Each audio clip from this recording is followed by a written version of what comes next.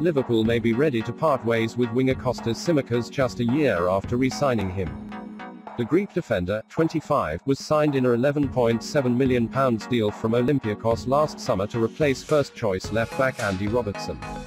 Tsimikas, on the other hand, has only made 7 appearances in all competitions for Jurgen Klopp's side this season, 4 of which were as late substitutes.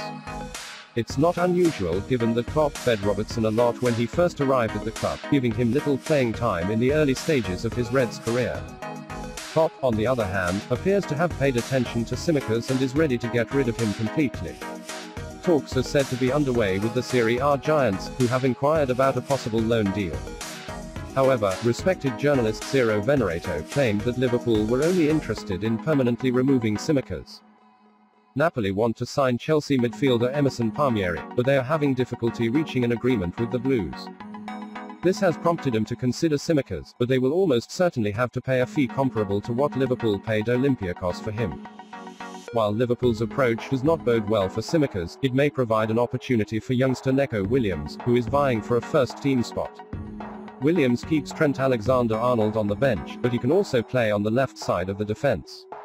Klopp is unlikely to let both Tsimikas and Williams go, but with James Milner also likely to play the role, the Reds boss may see the Greek international's departure as having little impact on his squad.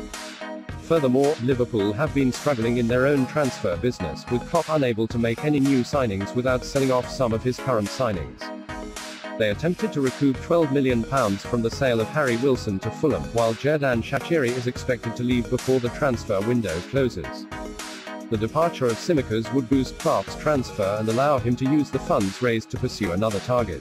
With West Ham and Borussia Mönchengladbach stars Jared Bowen and Florian Neuhaus on their radar.